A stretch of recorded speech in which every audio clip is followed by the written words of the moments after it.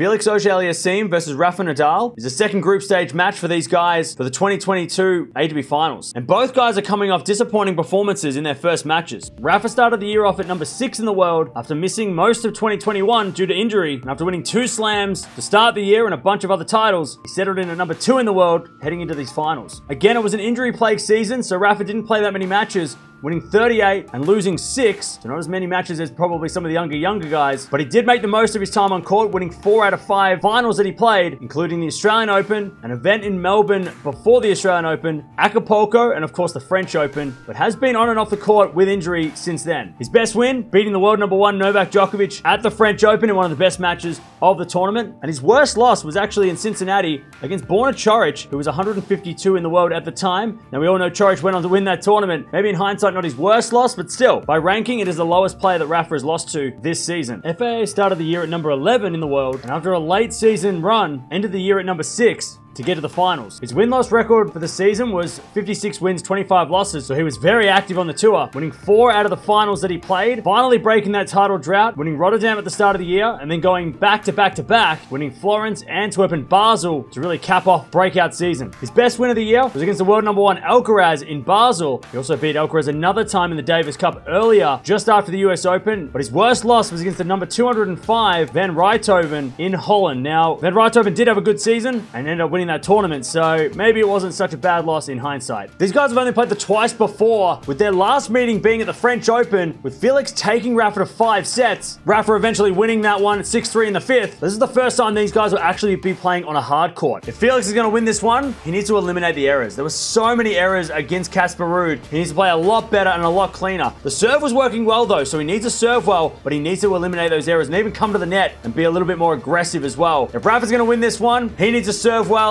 but he also needs to eliminate errors as well. That was a big thing that happened with Fritz. The forehand was just completely off. So Rafa needs to find his pace. He might even need to stand a little bit closer to the baseline and push FAA around, because he was getting pushed around a lot against Fritz, and the court speed being fast wasn't very good for Rafa. This is going to be very fun to see, because we did see these guys play a 5-set epic at the French Open. Rafa won that one on that day, but this is going to be interesting on the hard courts, the fast hard courts. I'm going to go with Felix. I reckon FAA is going to get the win. I think the conditions suit him a bit better, and the way that Fritz was able to manhandle Rafa in the first round match, I think that FAA is going to do the same. Use the forehand, use the serve, and I think Felix is going to get the win. But let me know down in the comments below, who do you think is going to win this matchup?